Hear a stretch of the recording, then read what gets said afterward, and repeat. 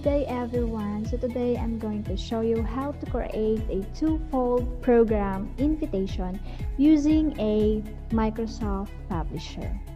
So first is we're going to open our Microsoft Publisher. So here we're going to click this icon, says here Microsoft Publisher 2010. So we're going to click that.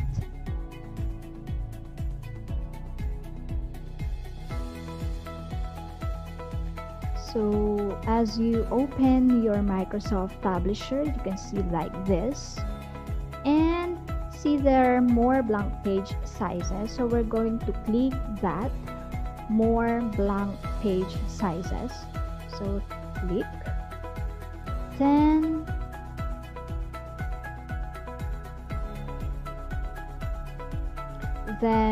scroll down and click of the folder entitled Booklets. So we're going to click that folder, Booklets.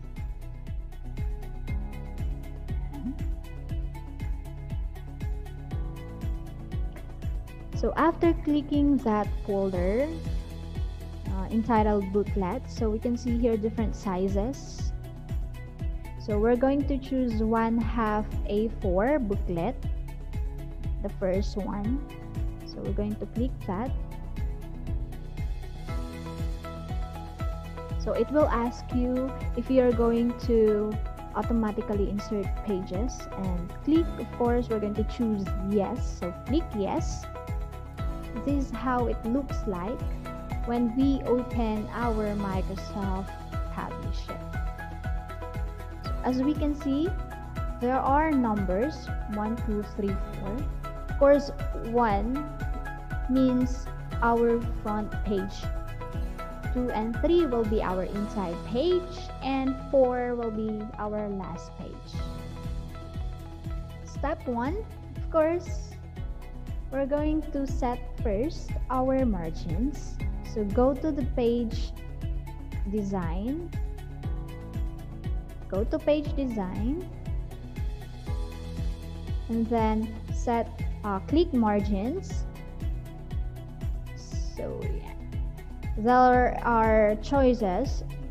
Okay, so after clicking margins, there are choices there: wide, moderate, narrow, or none, totally none. So no margins at all. So I'm going to choose none, wherein the top, left, bottom, and right corner of our page will have no margin. So we're now going to start designing our program invitation. So unahin muna po natin ang ating first page. Ayan. So choose any background, any picture you want to add to your page, to the program, to the first page. So I have saved some pictures on my computer. So meron na po akong naka-ready dito ng mga pictures. Sinave ko po, which is gagamitin ko po siya for designing my program invitation. So once na meron na tayo, insert picture, or pwede naman po, for example, ay wala kayong naka-save na mga ready na pictures dyan for your background. Pwede po tayong mag-search, maghanap sa Google if we want.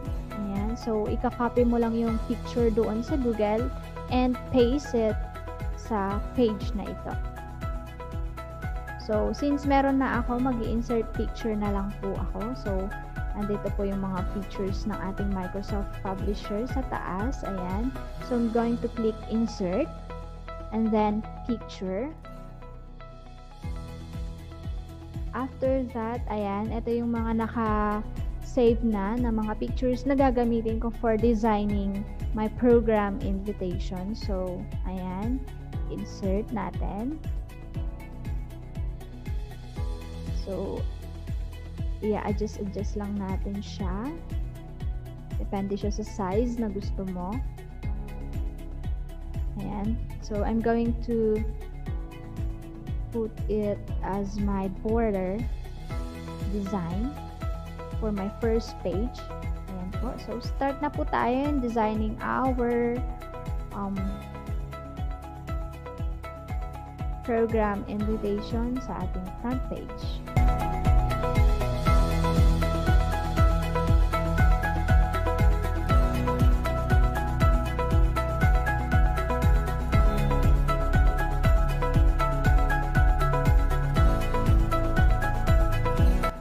Ayan, makikita natin sa home, meron tayo dyan draw text box. So, ayan, click natin yung draw text box. So, ang gagawin po natin, pwede po natin, yung ating text, pwede po natin siyang lagyan ng iba't ibang style. Ayan, so we can choose any style that we want na i-apply doon sa ating text. So, eto po, lang, i-highlight lang po natin siya. And then, pwede tayong mamili dyan ng iba't ibang font style. So,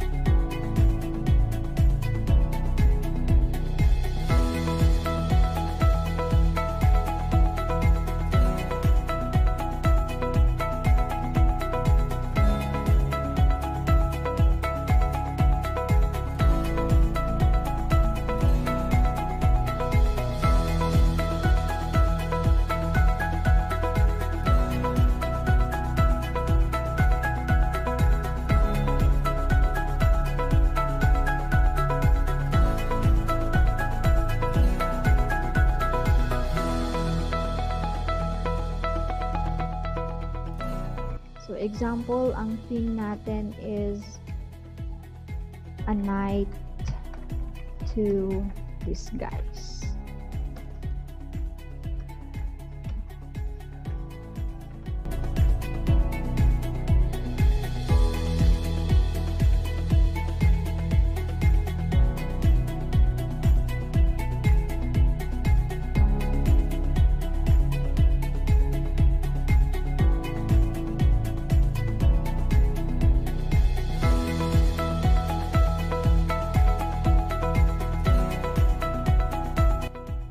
Ito na po yung ating finished na design sa ating first page.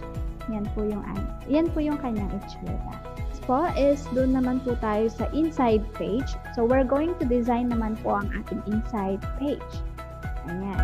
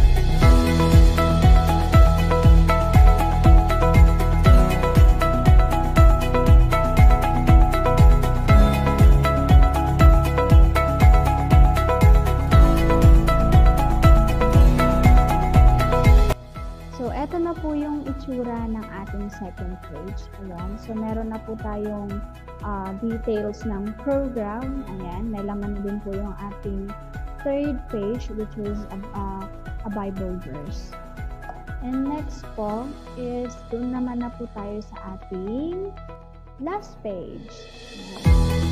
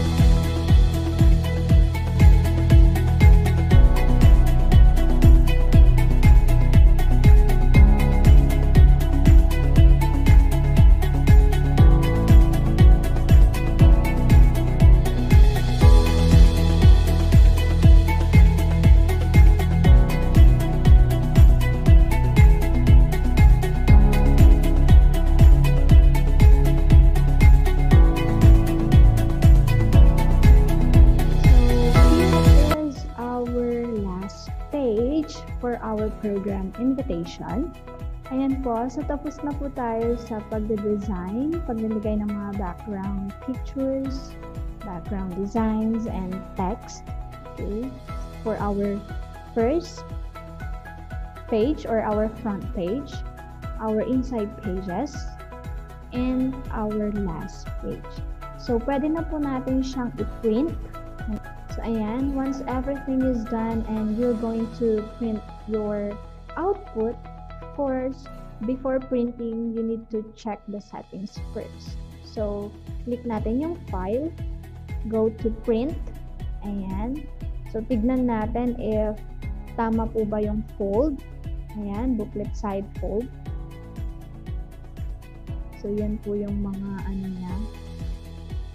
Kung tama po ba yung fold, ito po yung aking sinundan. And then, size of the paper, A4. Kung print one-sided po ba siya. Ayan. So, sundan nyo lamang po itong steps. And, of course, yung gagamitin ninyong printer. Yung available printer na inyong gagamitin. Ayan. So, let's go. We're going to print our output.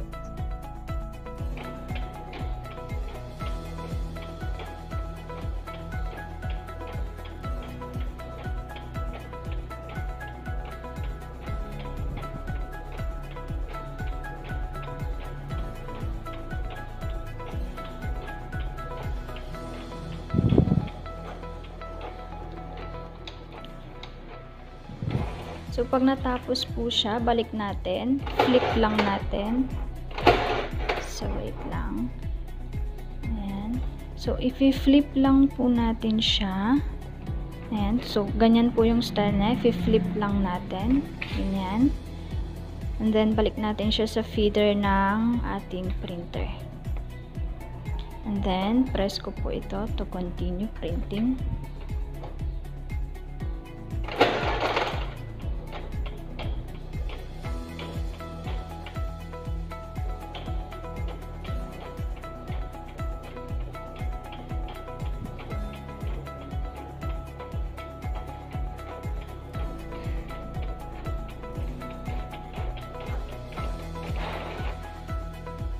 So, tapos na po tayo. Ayan.